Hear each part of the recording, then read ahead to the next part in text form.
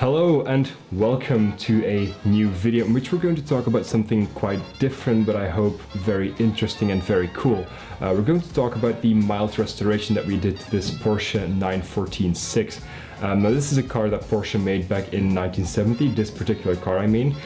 And the 914/6 is like Porsche's answer to everyone saying like, hey, this 914-4 is basically a Volkswagen, why don't you give us a Porsche? So they put in a 911T engine in this car, or in the 914, and then it was kind of like a real Porsche.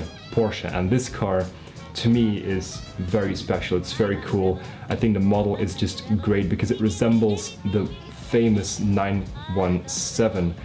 It's mid-engined, it's fairly small, it's light, it's great handling, and that to me is just a 917 that Porsche built for the general public to own and drive on the street.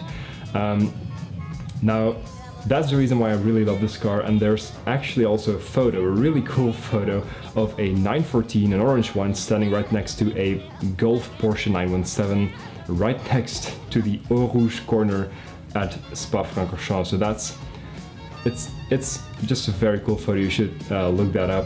But anyway, so we acquired this car 3 years ago, and since then we've been kind of doing a mild restoration to it. We took out the engine, cleaned the engine bay, we cleaned the wheel arches, we put a new suspension, new brake, new brakes, new brake lines, everything like that, just the trivial stuff, also the big stuff.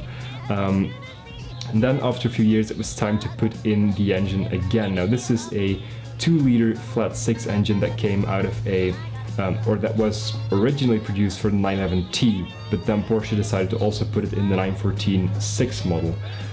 So it's basically the exact same engine. It's naturally aspirated with carburetors.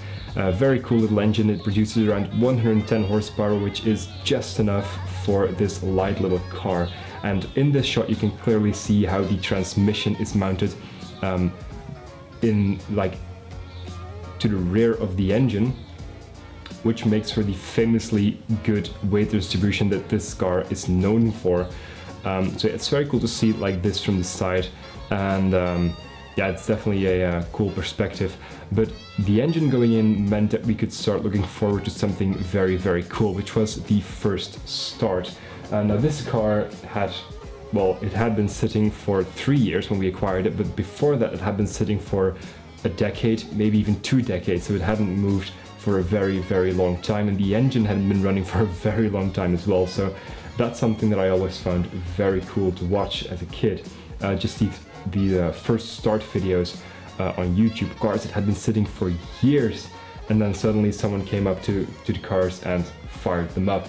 There's this very, very cool video series of actually Team Gunner doing this kind of thing on a Porsche 917. You should look that up as well because it's such a cool video series, and I watched it countless times when I was younger. But anyway, the engine went back into this car and it was time for that first start, which I filmed, so let's take a look at that right now. Okay.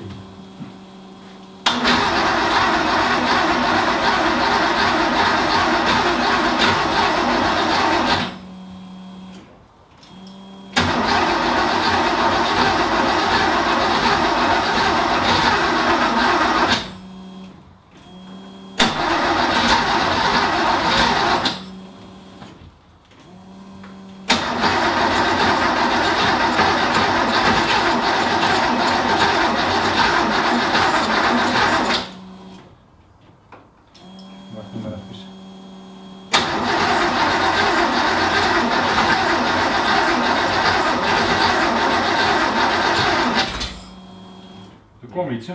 Moet komen.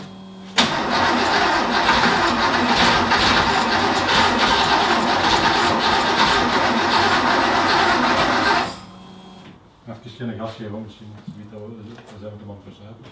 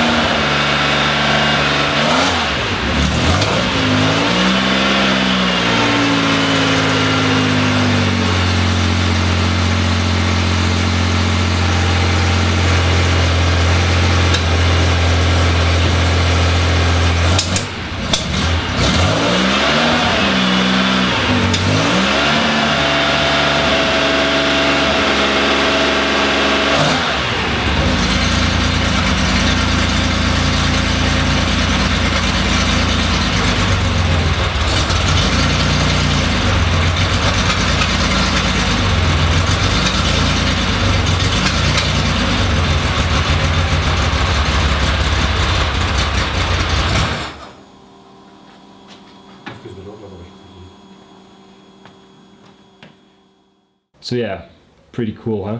I love the rough sound that this car makes, but there was one little problem with the engine, and you might have noticed it, you might have not noticed it, but there was a lot of smoke coming out of the exhaust system. That was just pure burnt oil. Now, it's not unusual for these older cars, and especially these engines that haven't run in years, to produce a bit of smoke, but this was ridiculous. Like, it smells really, really bad. It made my eyes tear up, so yeah, it was pretty bad, and it was pretty clear that something was wrong with this engine. After looking into it, it appeared to be the oil pump that wasn't pumping the oil around the engine, and this car takes 14 liters of oil, which to my standard is a lot. And well, the oil wasn't being pumped around in the engine, so it basically all ended up going into the cylinders, being burned with the combustion of the fuel and air, and then it was just sent out of the exhaust, hence the very thick layer of smoke here in the garage at that moment in time.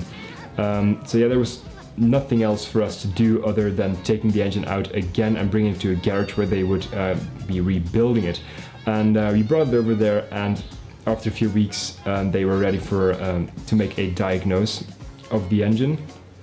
And they called us and said, like, hey, you should come and take a look at this, because there's more that you might want to replace than just the oil pump. And we went to take a look, and apparently, like, the cylinders, I've got one right here. This is one of the original cylinders.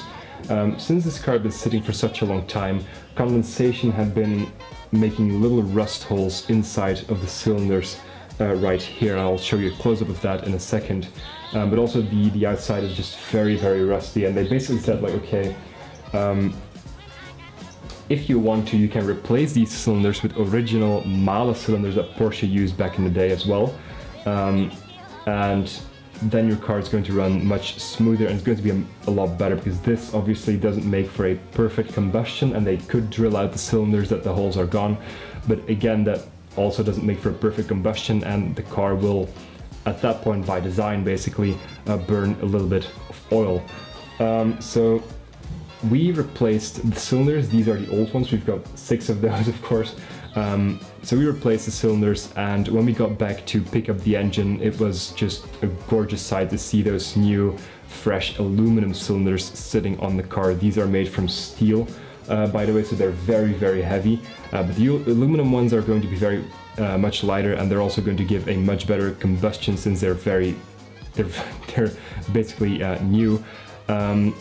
And it was really exciting to pick up the engine. We hadn't been seeing it for like a month, and it led us to look forward to another one of those first start moments. But also the garage where we picked it up is just a really cool place. There's always like a lot of different Porsches standing there, guys working on. And this time was no different. There were a few old 911s, a few newer 911s. And then also a Porsche 356, and it's always just good fun talking to the guy and hanging around in the garage. But we put the engine in our car, we drove it back home, and that basically leaves us where we are right now, with the engine sitting right over there, and us having to put it back into the car and do that first start once again to see how the engine is running at this point. So that's going to be it for this video. I hope you like this kind of update on this restoration project that we've kind of been going on here. And yeah, let me know if you liked it. I am planning on making more of these videos once we do more things to the car. I'll film when we put the engine back into the car. I'll film that first start basically.